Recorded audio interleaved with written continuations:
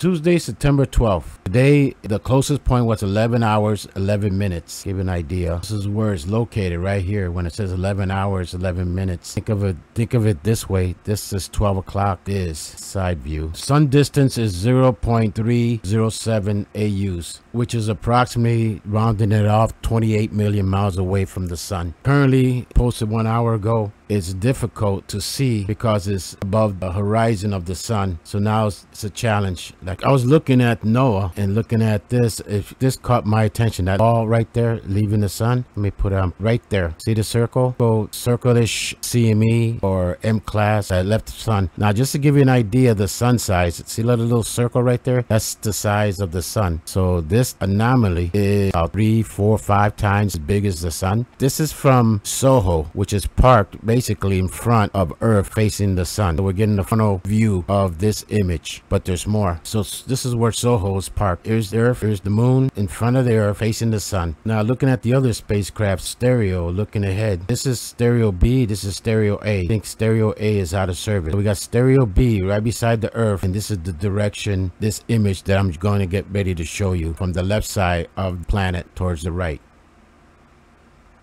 Now of that image at that time right there, and this is the image it took.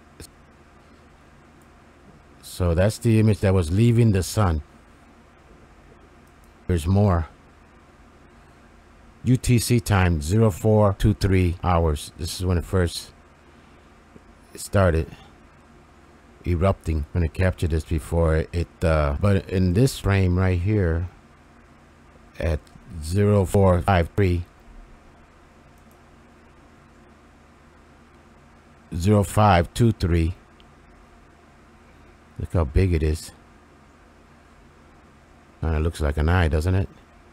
Now this time is 1023. Look at that's probably the one we saw from SOHO. Look how big it is. Now the comet should be located right here where the pointer's at. So it did go into that direction. And I've said before, and I've reported before, that the sun and comets do interact with each other at times. That's pretty big. Now this is the size of the sun. And look at the size of this distortion. Big. And it gets bigger and bigger. Right here. This is the latest they posted. Look at that. That's pretty big.